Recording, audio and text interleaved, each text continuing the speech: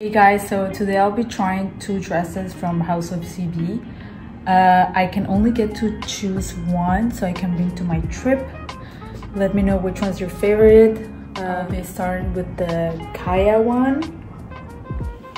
So I have two dresses from House of CB. And I need to decide to bring one to my trip in Europe, and I'm not sure which one. This is the Kaia one that I got in small, and this is the Pietra one, also in small. I had one in extra small, but they run like super small.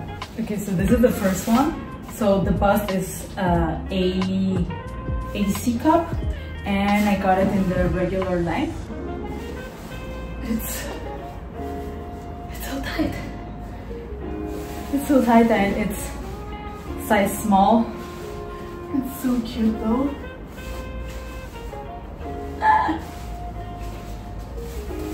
But yeah, it really snatches you the corset. You can make it tighter. I think the length, I like this length. I thought the 5 cm one would be a bit too long for me. And I think it was like $250. So I'm gonna try the other one. So this is the Kaia dress in black, also regular length. It's so cute.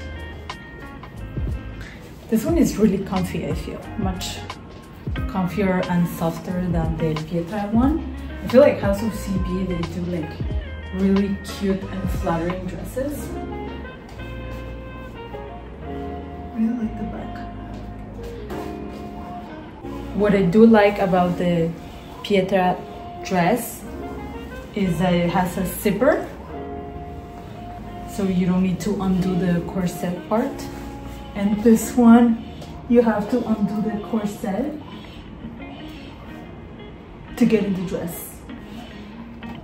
I really like the details of the Kaia one, the little lace here in the back. And it's much softer.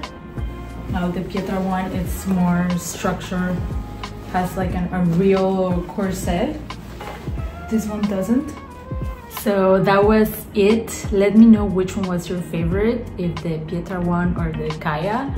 I have a trip in 1 month to Europe, and I would really like to bring one because both are not gonna fit in my carry-on. So let me know which one was your favorite. Kaia one or the Pietra one. Thanks for watching, and don't forget to subscribe. I think it's been like 1 year I haven't posted anything, and today I woke up and I was like, I want to try to do this again.